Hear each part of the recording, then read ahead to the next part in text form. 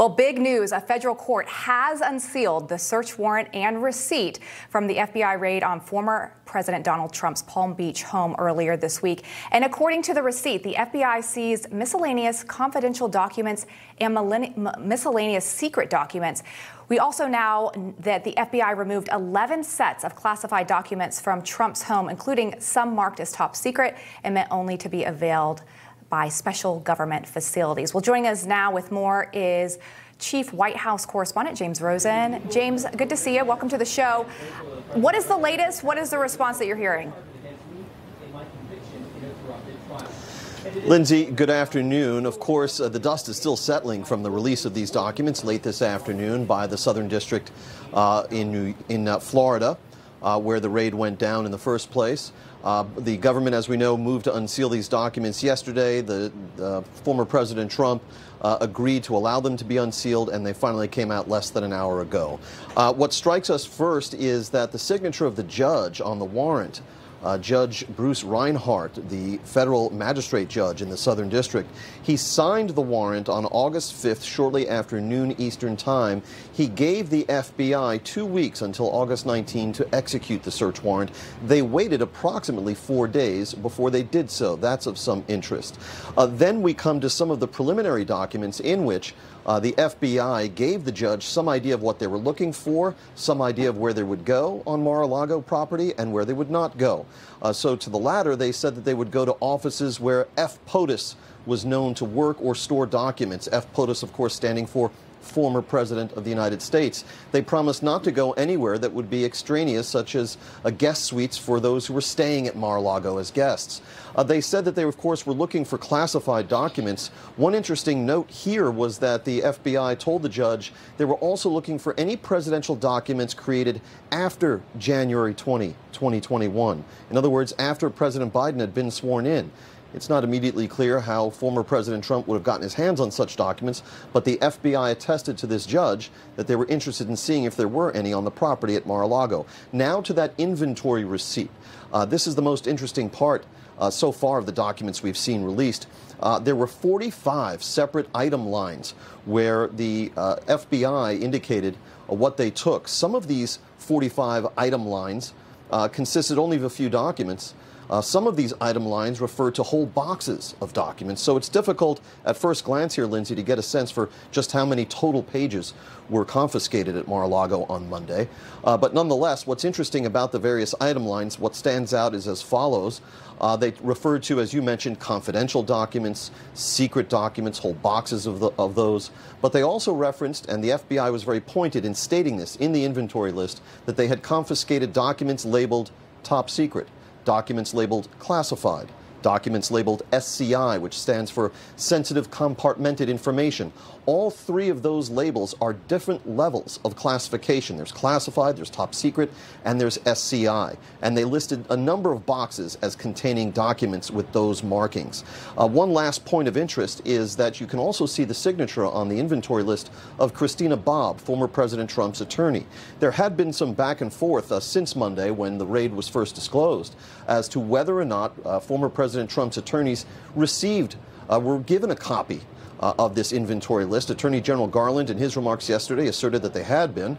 Now we know for sure they were, because we have the signature of the Garland. In his remarks yesterday, asserted that they had been. Now we know for sure they were, because we have the signature of the former president's lawyer on them. Lyndsay? All right, James Rosen from the White House. Thank you. Well, for more on this, let's welcome in our expert panel, Harvard Law School Professor Emeritus and Newsmax analyst, and the author of The Price of Principle, Alan Dershowitz. And we have former National Security Council Chief of Staff, former CIA analyst, and Newsmax contributor, Fred Fleitz. Gentlemen, welcome to the show. Professor, I'm going to start with you. Okay, everyone was wanting this warrant. The warrant shows that Trump is under investigation for potential obstruction of justice and violation of the Espionage Act. Legally, what does that mean for Trump, and does that change anything here?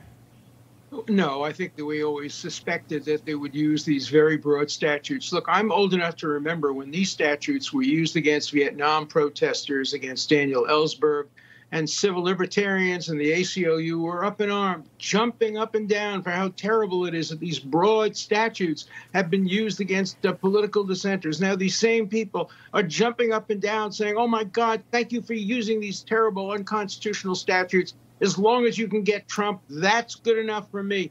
Look, there's nothing surprising in the search warrant itself or in the inventory. What might present some surprises, obviously, is the affidavit signed by FBI agents. They'll probably redact the names of the informer, whoever it might be, or informers, but it will provide much more information.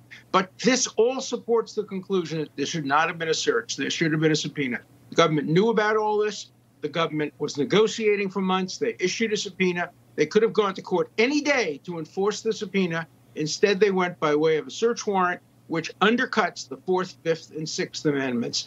The goal here is to get an indictment of any kind against Trump so that Democrats will then say that he is disqualified from running, which would be unconstitutional. As a liberal Democrat, I want to have the right to vote against him in the next election, as I voted twice against him in previous elections. I don't want a bureaucrat telling me who's going to run for president. Fred, I want to get to the affidavit in a minute, but the receipt shows that there were documents that were highly classified and part of a highly classified program run by the United States. It's even higher than top secret. So if this is the case here and he had these documents, Trump is saying, hey, I declassified all this stuff. If he did, wouldn't there be a paper trail to all of this? Shouldn't Trump, bring that forward? Well, there's a lot that we don't know here. Now, you've probably heard Democrats saying on TV today that although the president has ultimate declassification authority, there's a process he has to use. That's not true. He could simply wave his hand, write it on the back of an envelope. It is at his discretion on what's going to be declassified. But there's other things we don't know here. We know that the Trump team was negotiating with the FBI. They wanted an extra lock in the room where this material is being kept.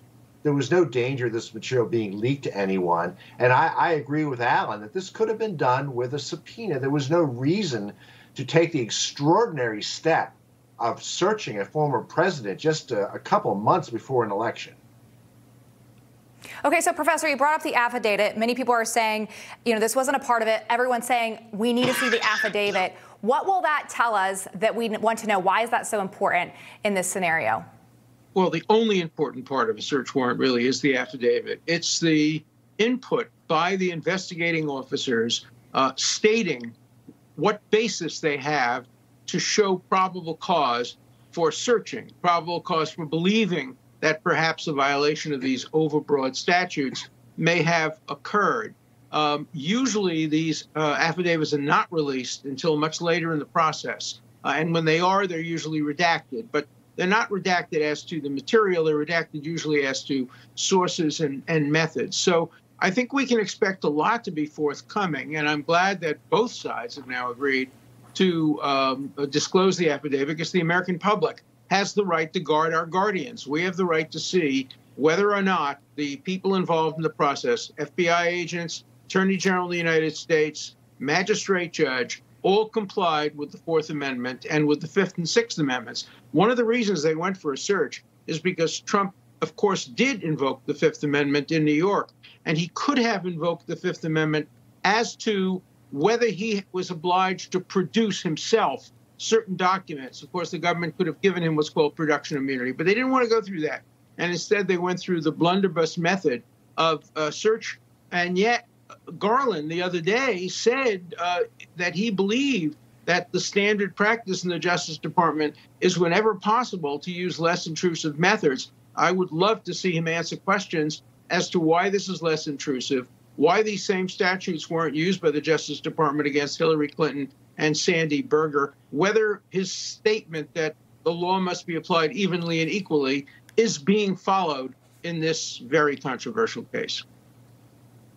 And Fred, let me talk to you about the timeline here. Some people are pointing out, as our own James Rosen did, that the judge magistrate had approved this on August 5th, gave them until later in the month, but they did it on the 8th. Does that raise any flags for you? It does. I mean, I don't know what the urgency was here. I don't know why this was done, except it seems like it was time to make sure that Donald Trump was busy. and that he was not in town. But I want to raise another issue. I was with the CIA for 19 years. I worked with the National Security Council, and I think Alan agreed to this.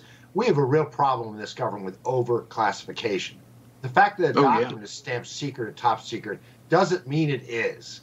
And it's a real problem, and I'm sort of wondering whether these are phone logs or whether maybe these are letters that Donald Trump exchanged with Kim Jong-un. We don't know what this stuff is, but let's not run to the conclusion that these are the nuclear codes. I don't think that's the case. Of course not. Yeah, because there are reports out that these are potentially nuclear related. Even if they are nuclear related, is that concerning? The Washington Post. But even if they are, they were safe. They were not anywhere that were vulnerable. And remember, it used to be my friends, the civil libertarians on the left, that complained about overclassification.